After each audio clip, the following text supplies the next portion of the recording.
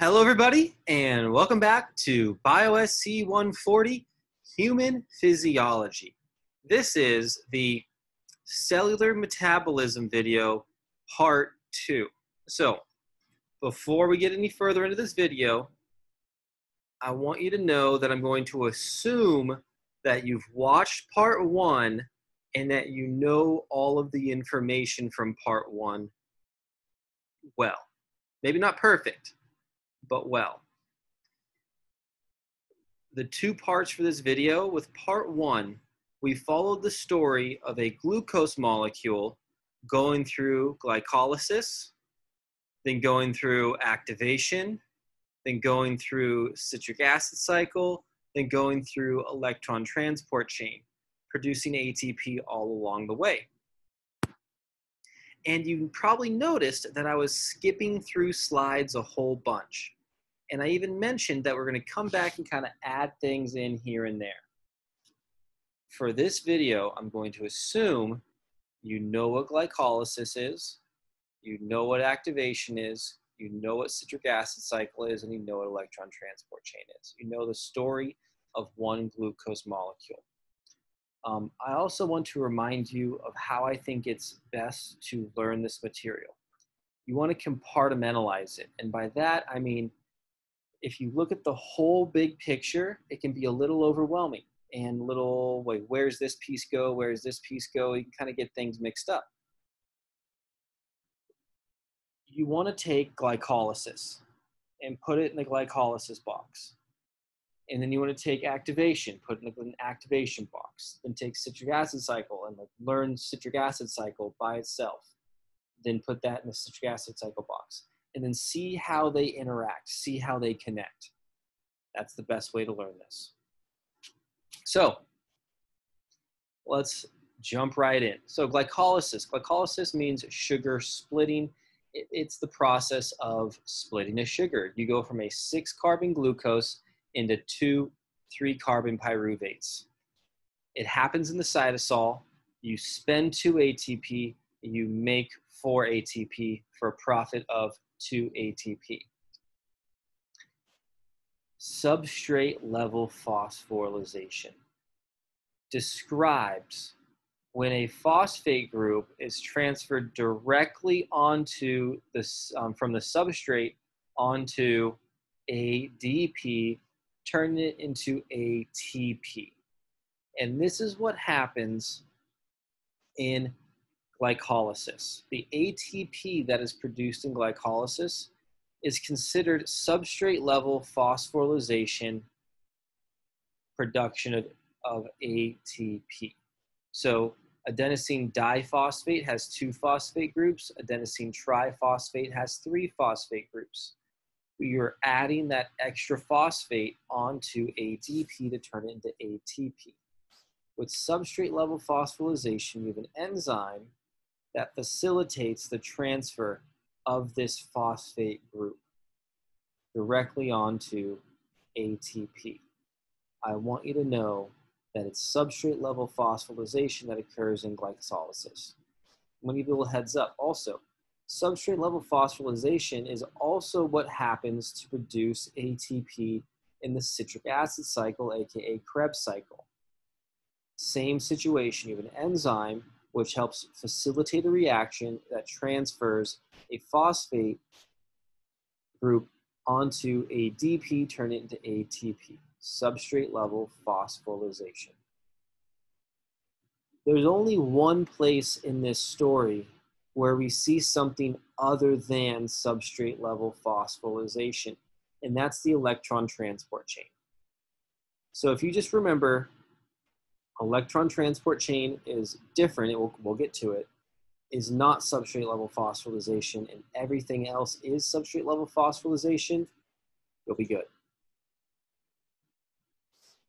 All right, so substrate level phosphorylation, phosphate is transferred directly from substrate to ADP. So, perfect. All right, so we've got our glycolysis box. We're now gonna take left or right. You're going to go anaerobic, which happens in anaerobic, which means without the use of oxygen, or aerobic, which means with the use of oxygen. Now, Which one of these is happening in your body right now? The correct answer is both. Inside of a human, both of these are always happening. Anaerobic and aerobic respiration is always happening within humans, constantly, always. So, anaerobic does not use O2, aerobic does use O2. Let's look at anaerobic first. So anaerobic is sometimes called fermentation. It is similar to the process of like yeast fermentation, alcohol fermentation, but there's some difference in enzymes, which makes it so that we get pyruvate and lactate, sorry, not pyruvate, which makes it so we get lactate instead of like ethyl alcohol. So, perfect. So with anaerobic respiration, we go through our glycolysis as normal. We have 2 ADP, we profit 2 ATP at the end, we have 2 pyruvates, we also have 2 NADHs. Now, NAD plus is required for glycolysis. So what do we do to regenerate our NAD plus? We combine NADH with our pyruvate, which gives us lactate, and then turns our NADH back into NAD plus, which can help with glycolysis again to help the reaction persist. Help the reaction persist. Anaerobic is beneficial because it's a rapid ATP yield. We can get ATP quickly. It's a small yield, but it gets ATP quickly, and it does not require O2. But once again, I want to point it out, it still happens in the presence of O2. So it's still happening within our body. Now, what happens to that lactate? What happens to that lactate? Well, that lactate doesn't go to waste. So right here, we have in our muscle, we have glucose, glycolysis, we get pyruvate, which then gets turned into lactate. Well, lactate is going to go into our bloodstream and go back to our livers. Lactate is going to go into our bloodstream and go back into our livers. And in our liver, it's going to undergo something called gluconeogenesis. Gluconeogenesis. Gluco meaning glucose, neo meaning new, genesis is like the book in the Bible, the creation. So we're making new glucose, the creation of new glucose, gluconeogenesis. So we're going to take that lactate and we can actually create more glucose out of that lactate. Our livers can turn that lactate that we produce back into pyruvate, then back into glucose. Now this does consume energy, but it allows us to have, the lactate not go to waste, and then we have more glucose, for later on. The energy stored in lactate can still be used by our bodies. Gluconeogenesis. So right here's the summary chart. Know your summary charts. Know what goes in, know what comes out. I expect you to know these summary charts. All right, so right here, I gotta move some windows around.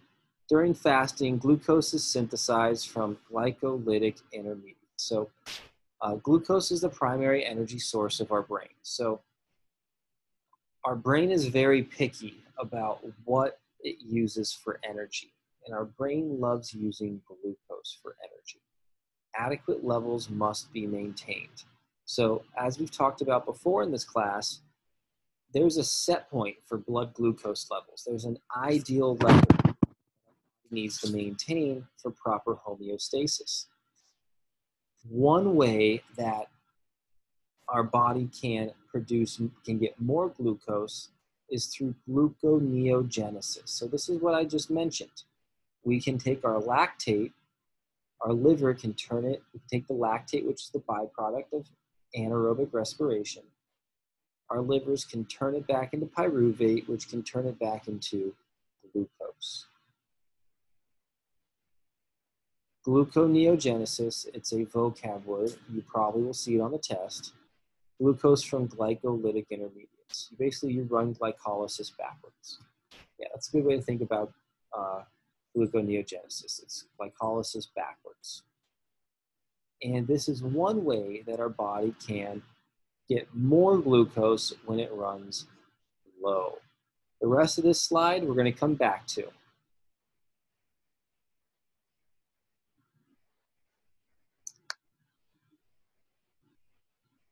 I want to now draw your attention down here. So another way that our body can help maintain proper glucose levels is by the use of glycogen. So glycogen is like a chain of sugar molecules. It's like a chain of glucose molecules. And it's a storage molecule for these simple sugars. Glycogenolysis is glycogen lysis, glycogen cleaving. Glycogenolysis is the breakdown of glycogen. This is when you break off sugars from glycogen and produce more glucose, which you can use for glycolysis. So if your blood sugar goes low, you can do glycogenolysis, which turns glycogen into glucose, more simple sugars. You can also do gluconeogenesis to produce more glucose.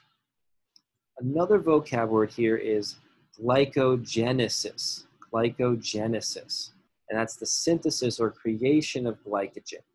So we've actually seen this before in this class when you're talking about systems and homeostasis. One thing that we were talking about how insulin and glucagon help balance levels of glucose.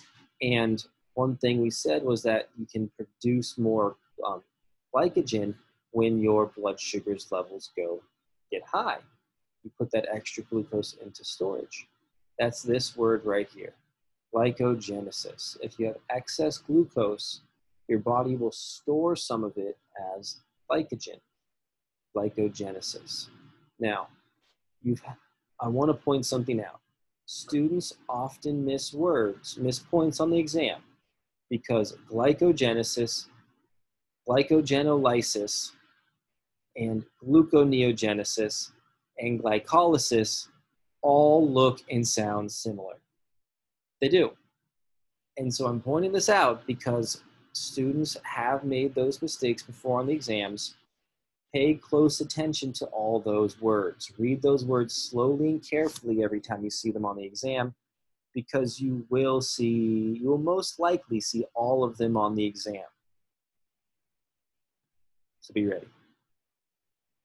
All right. So I want to point out another place that we can make new glucose from. So right now, you can make new glucose. You can, if you want to raise your blood sugar levels, you can do glycogenolysis, so we can break down glycogen to get more glucose.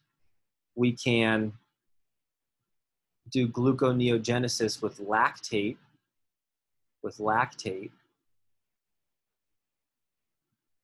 We can also do gluconeogenesis with a part of a fatty acid. So fatty acids have the glycerol backbone, triglycerides. Triglycerides have this glycerol phosphate backbone, and then these lipid tails that come off. This glycerol backbone can be broken off the fatty chains. And look at this, 3 carbons, just like lactate, just like pyruvate. It can be a component of gluconeogenesis, of making new glucose. There are also some amino acids, which we'll talk about later, which can be used to produce more glucose within your body. They're called the glucogenic amino acids. So glucogenic, like sugar, glucose generating, glucose creating amino acids. We'll come back to those. We're also going to come back to the glycerol, but this is just a little heads up. All right. So with proteins, with amino acids, you can produce energy with all of your amino acids. But the amino acids kind of have, there's two different ways that they make energy. One group is called the glucogenic amino acids. Glucogenic amino acids. Those glucogenic amino acids can be produced, can be made into glucose. So glucogenic amino acids can be made into glucose. The glycerol from a triglyceride can be made into glucose. Glycogen can be broken down into glucose. Lactate can be turned into glucose. So we have all these different ways, all these different sources of material for creating new glucose. And once all these sources have been turned into glucose, guess how we get energy from them? The story that was told in part 1. The story that was told in part 1 of this video. So if you have a triglyceride, you can take the glycerol, combine it with another glycerol in your liver, and then it turns into glucose, and you can make energy out of it just with the normal story that we talked about in part 1. Glycolysis, activation, Krebs cycle, electron transport. Some amino acids, if they're a glucogenic amino acid, same thing. Glucogenic amino acids get turned into glucose, then they go through glycolysis, activation, Krebs cycle, electron transport chain. You break down glycogen and it releases glucose. Guess what? Same thing if you want to produce energy from it. Glucose goes through glycolysis, activation, Krebs cycle, electron transport chain. So all these things can get turned into glucose, and then that goes through this normal story that we told last time. Glycolysis, activation, Krebs cycle, electron transport. Most of this gluconeogenesis happens in the liver. A small amount can happen in the kidneys. So the liver is the main spot, but it can happen in the kidneys too.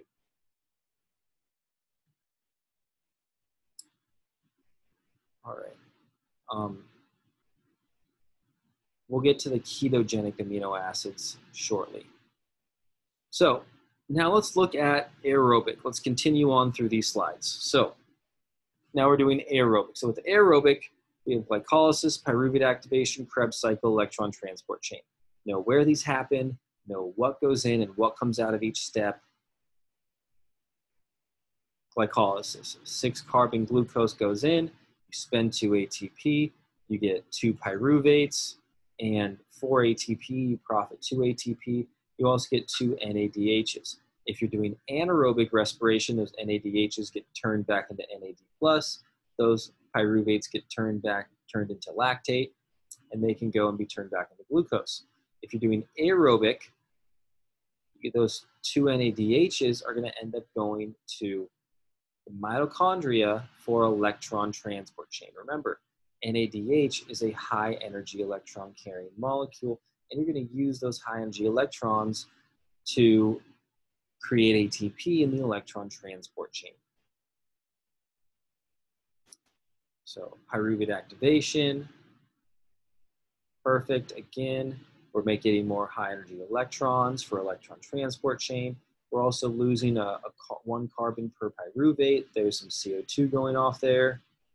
Krebs cycle. So remember the input for Krebs cycle, because it's going to be important for what we're about to talk about. So the acetyl-CoA, the 2-carbon acetyl-CoA goes into our citric acid cycle, and we get 1 turn. Now, this equation down here has 2 acetyl-CoAs because we started with 1 glucose, we got then 2 pyruvates, and then 2 acetyl-CoAs. So it's 1 acetyl-CoA per turn. We get 2 turns per glucose. Electron transport chain, perfect. So earlier I talked about how in glycolysis we get ATP via substrate level phosphorylation. In citric acid cycle, we also get some substrate level phosphorylation ATP right here. See, it says ADP to ATP right here. That is substrate level phosphorylation right here.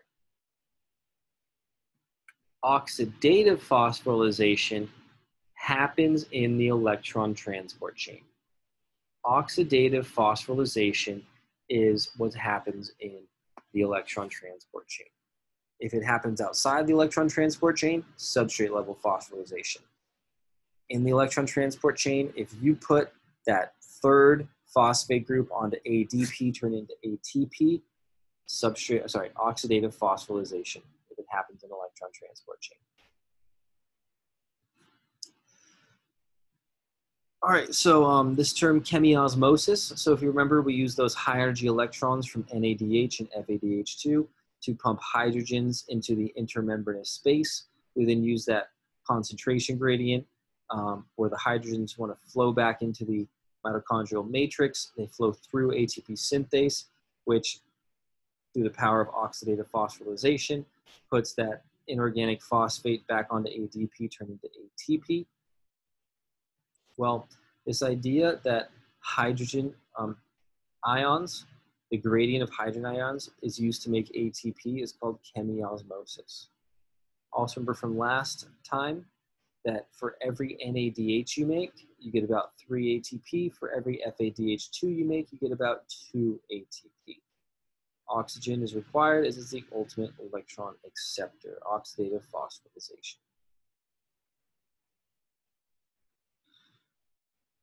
All right, so right here, it says if you have NADH in your mitochondria, you get 3 ATP.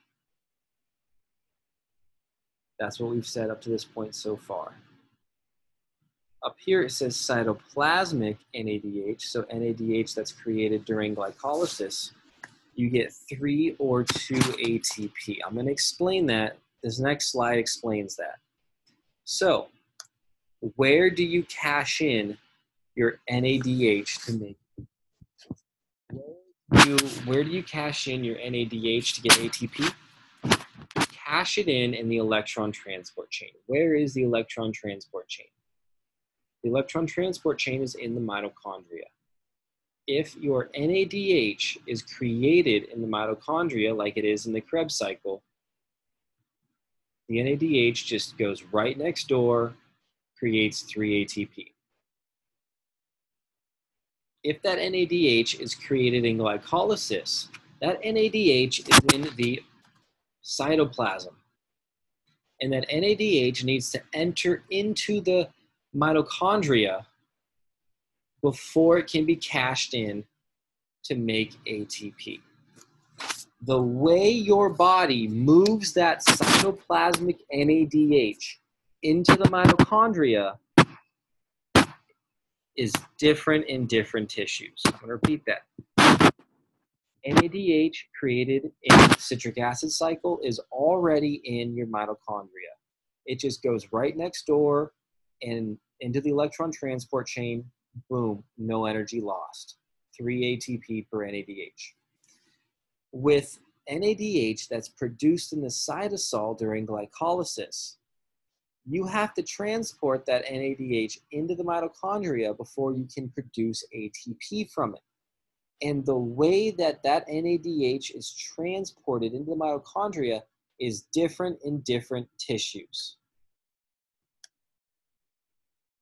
They're called the mitochondria electron shuttles. So in the heart and liver, it's something called the malate aspartate shuttle. The malate aspartate shuttle has no loss of energy. You move those high energy electrons from your NADH onto an NADH within the mitochondria and they lose no energy. 3 ATP is produced. So No energy is lost from cytoplasmic NADH being moved in the mitochondria in the heart or liver. None. In skeletal muscle, you use something called the glyceryl phosphate shuttle. Something called the glyceryl phosphate shuttle. In the glyceryl phosphate shuttle, you transfer those high energy electrons on your NADH into the mitochondria and onto an FAD, making an FADH2.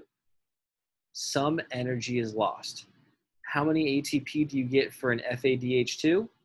2, right? 2. So, for every NADH that needs to transfer their electrons into the mitochondria in skeletal muscle, you lose 1 ATP worth of energy.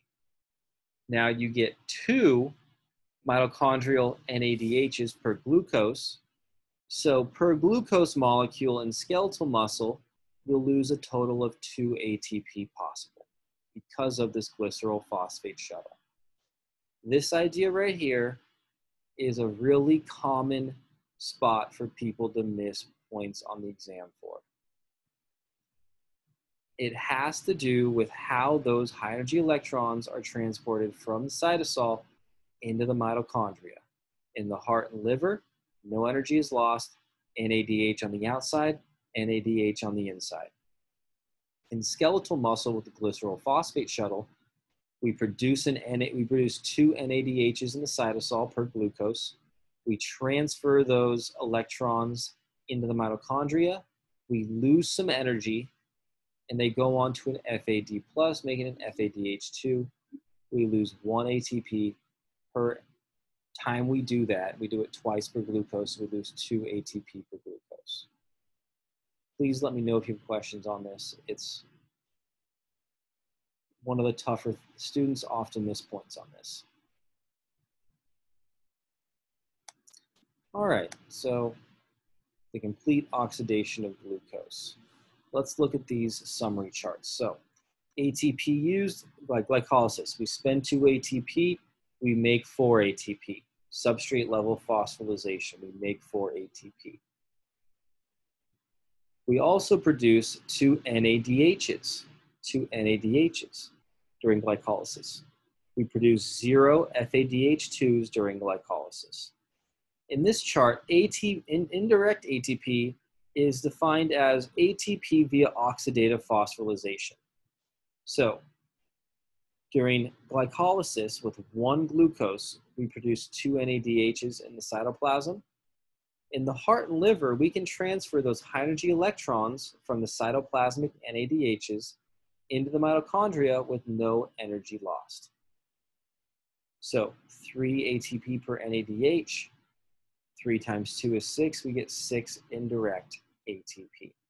6 indirect ATP from the NADH plus 4 substrate level phosphorylation, we get 10 total ATP. 10 total ATP minus the 2 ATP used, 8 ATP is what we profit because of glycolysis in the heart and liver. Let's see how that changes in skeletal muscle. So in skeletal muscle, we have 1 glucose molecule, we spend 2 ATP to get the process started. We make 4 ATP substrate level phosphorylation directly. We produce 2 NADHs, but those NADHs need to move their electrons into the mitochondria in order for us to produce ATP. And they move their electrons through the mitochondrial membrane onto an FAD, making it an FADH2. FADH2 produces 2 ATP per molecule. So 2 ATP per molecule times 2 molecules, we get 4 indirect if we're in skeletal muscle. 4 indirect if we're in skeletal muscle.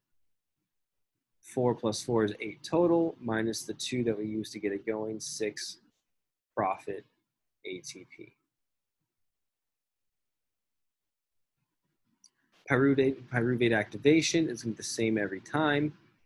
We have We profit 2 NADHs. These NADHs are already in the mitochondria. There's no need to transport these NADHs into the mitochondria. So every time, no matter what tissue it's going to be NADH, 2 molecules made times 3 ATP each, 6 ATP indirect, 6 total. Krebs cycle. We produce 2 ATP via substrate level phosphorylation for 2 cycles because we're putting in 2 acetyl-CoAs. We get 6 NADHs. These NADHs are already in the mitochondria. They don't need to be transported anywhere. They're where they need to be. So, and no matter what tissue it's going to be, we're always going to get 6 NADHs. So 6 NADHs times 3 is 18. FADH2, once again, already in the mitochondria. We're good to go. 2 molecules times 2 ATP per is 4. 18 plus 4 gives us 22 indirect. 22 indirect plus 2 direct gives us 24 total. We didn't spend any profit, 24 ATP for the Krebs cycle. We also lose 4 carbons, so make sure you know where the CO2s are coming from. Here is the big summary chart for in the heart and liver. Here's the big summary chart for in skeletal muscle. Please, you definitely want to know why it's different for the heart and liver and why it's different for skeletal muscle. If you have questions on it, please let me know. All right, so carbohydrate catabolism is about 40% efficient. Where is that energy lost? That inefficiency is lost via heat. Transferring that energy from the bonds within glucose to the bond between ATP or ADP and that phosphate turned ATP, energy is lost because it's not perfectly efficient. It's lost to heat energy. Lost to heat energy.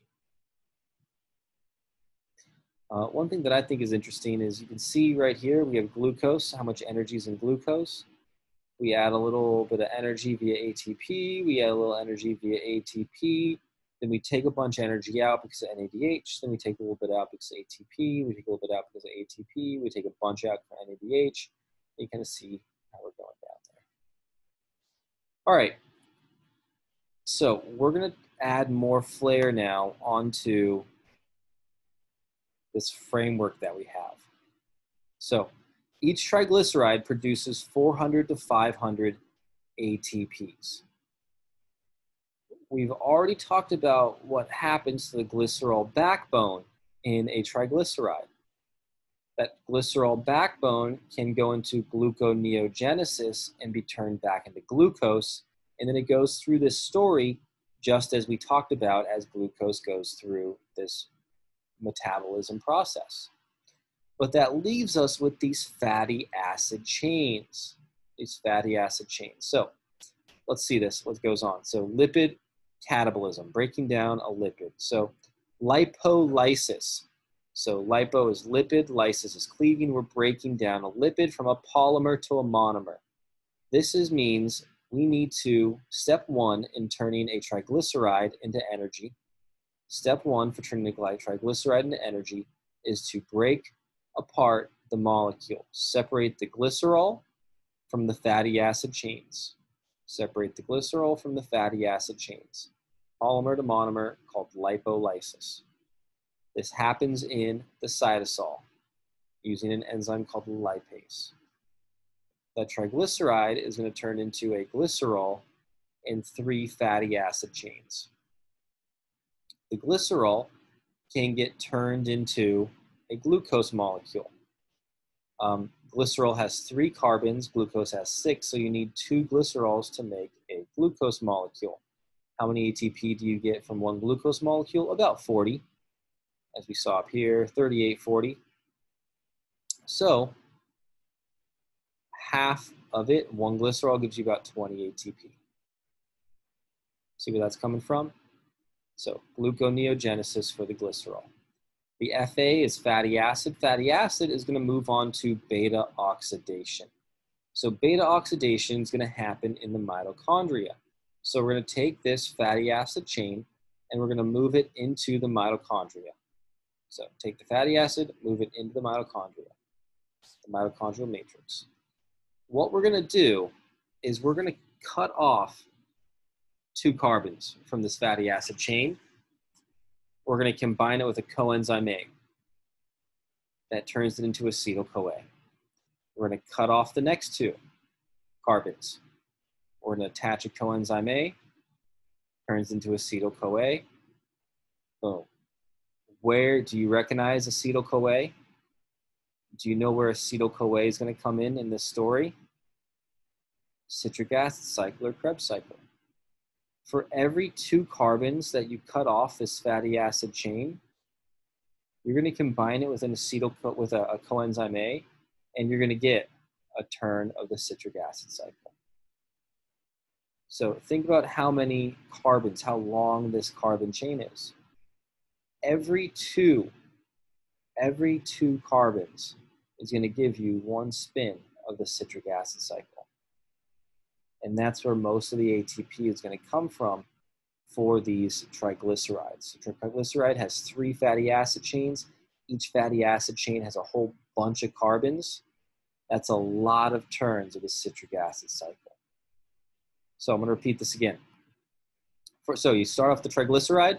Step 1 is in the cytosol. You need to break apart the components. So separate the glycerol from the fatty acids. Glycerol goes into gluconeogenesis, turns into glucose, normal glucose story that we've gone over.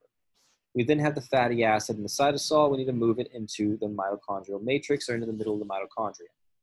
We are then going to do beta oxidation in the mitochondrial matrix, where we're going to break off the little pieces of this fatty acid chain, 2 carbons at a time, combine it with a coenzyme A, turn it into acetyl-CoA. And where do we know acetyl-CoA? We know acetyl-CoA as the input molecule for Krebs cycle. So for every acetyl-CoA you put it into Krebs cycle, we get 1 spin of the Krebs cycle. And then we get some substrate level phosphorylation via Krebs cycle, but we get a lot of these high energy electrons.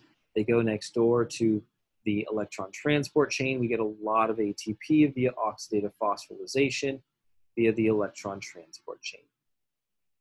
It is important to note this requires O2. Electron transport chain requires O2. All right, now, how do we get energy from proteins? So we've mentioned this briefly before. We're going to dive a little deeper now. So you have a protein. First thing you need to do is break it into its monomers. You need to proteolyse, break apart the protein. Go from a polymer to monomer. The enzyme is a protease that does this. You go from a protein to amino acids, individual amino acids. Once you have individual amino acids, you need to separate out the NH3 group. You need to take off the amine group. The amine group is not going to be used for producing energy. So we're going to take off the NH3 group. And then there's a process where our bodies get rid of that NH3. And that's actually a source of urea. Actually a source of urea, which we urinate out. Once we've done this, once we've gone from polymer to monomer, once we've gotten rid of the once we've gotten rid of the amine group, we can then do energy production. Some amino acids are considered glucogenic, which means that they get turned into glucose via gluconeogenesis. We've mentioned this earlier. Others are considered ketogenic. The ketogenic ones are broken into 2 carbon chains, combined with coenzyme A, and stuck into Krebs cycle. So it's just like this right here. They get turned into ketogenic amino acids, get turned into inputs for the Krebs cycle. Inputs for the Krebs cycle. So glucogenic, get turned into glucose, go through the glucose story. Ketogenic get turned into acetyl-CoAs. Acetyl-CoA goes into the Krebs cycle, and then all those high energy electrons from Krebs cycle go on to electron transport. We get more energy from electron transport.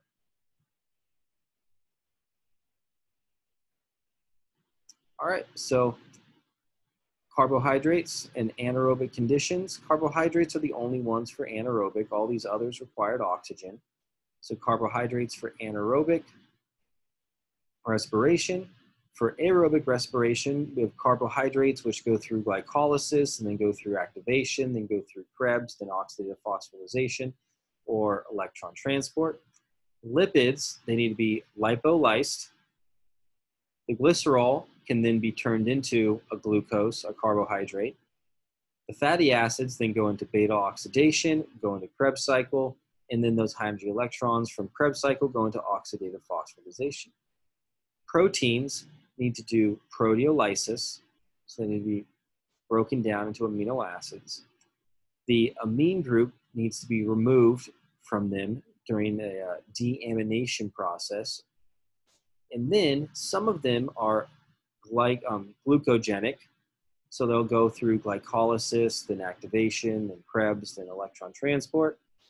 Others are ketogenic. The ketogenic ones are going to join the story right at the Krebs cycle.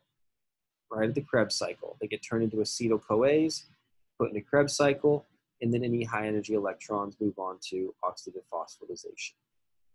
So you see why I started when I teach this lecture, I always start with like the story of a glucose molecule, and we do glucose, then activation, then Krebs cycle, then electron transport, oxidative phosphorylation. You see why we started with that? Because glucose goes through like all the different steps of metabolism. It goes through all 4 of those main steps. And then all these other things that we can use to produce ATP, they join this story at different points. They kind of interact with this story at different points. You know, you have your lipids, which are getting turned into acetyl-CoAs and going into your Krebs cycle. You have your glycerols, which are getting turned into, turned back into glucoses, which are going into glycolysis and so on. So make sure you study and know part 1 of this video and then see how everything else interacts based off of that original framework that I gave. A few other things. The human body stores most of its energy in lipids. Fats are where most of the energy is stored in our body. ATP needs to be constantly reproduced, constantly made. If our bodies just stopped making ATP, we'd have enough stored ATP to live for like a matter of seconds. Like we're always making more ATP constantly because ATP is not like a storage molecule. It's like a you make it and you use it type of molecule. We're always making and always using ATP. Creatine phosphate is another one that helps us just store a very short amount of energy. Simple sugars, I mean, we have glucose levels, we maintain glucose levels, but without other mechanisms, that really wouldn't power us for very long. Complex carbohydrates, so glycogen gets broken down into simple sugars, helps us maintain that proper blood glucose levels. Glycogen, we have enough glycogen to help us run on a matter of hours, 4 to 6 hours or so. It's not exact, but we have enough glycogen to function for a while. With lipids, when you bring lipids in, we can function for a long time. I mean, we can go days without eating. All right, so ATP, inefficient storage. We use about 10 million per muscle contraction. We regenerate small pools, enough for a few seconds of exercise. So yeah, we only have enough we only have enough ATP at any one time for a few seconds of energy. Or exercise, we're always making more. Creatine is a high-energy phosphate shuttle, accepts ATP from the mitochondria, donates to the cytoplasm. So creatine helps us move energy out of the mitochondria. So it's a high-energy phosphate shuttle. It accepts ATP from the mitochondria, donates it to ADP from the cytoplasm. It moves phosphate groups from the mitochondria and the cytoplasm. And this allows us to, survive a little bit longer, seconds longer. Simple sugars. This is an important number to know. I want you to know that a simple sugar, there's 4 kilocalories per gram. If you have a gram of glucose, there's about 4 kilocalories of energy.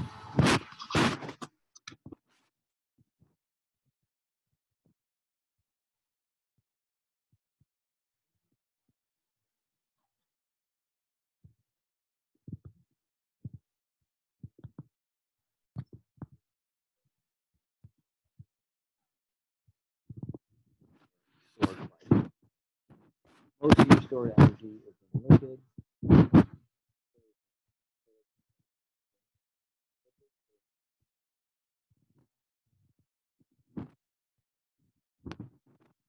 Um, 10,000 calories stored fat, enough to run. Yeah, so think about a bear. A bear